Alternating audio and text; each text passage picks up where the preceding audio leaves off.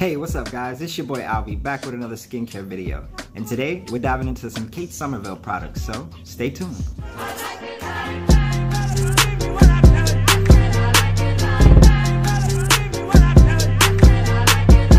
Be sure to follow Albie Fuller on Facebook at facebook.com/Albie Fuller. When it comes to skincare, we all have our concerns. While some are worried about hydration, others like me are worried about lines and wrinkles. Which brings me to my first product today, the Pink Plumping Mask from Kate Somerville. Pretty awesome product from what I hear, and today we're gonna put it to the test. Ooh, it's like a pink jelly. Look at that.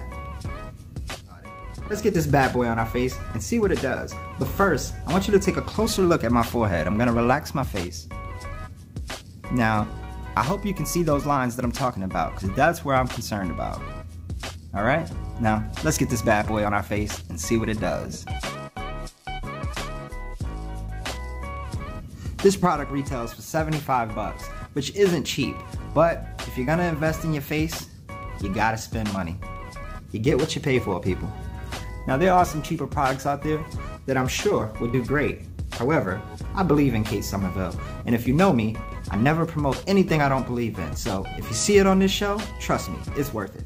So it's been a little over 10 minutes, and now it's time to remove the mask. You could either use running water, or you can use a wet towel. Today, I'm using a wet towel. So, let's go.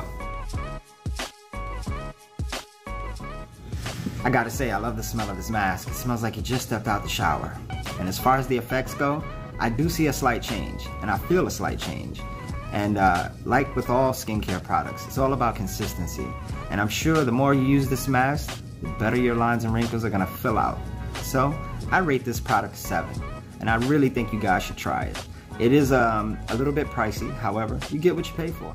Well guys, I hope you enjoyed that video, because today's skincare product was pretty awesome, and I definitely think you should try it out. And on that note, I gotta get out of here. So until we meet again in the next skincare video, be kind to yourself and your skin. Peace, guys.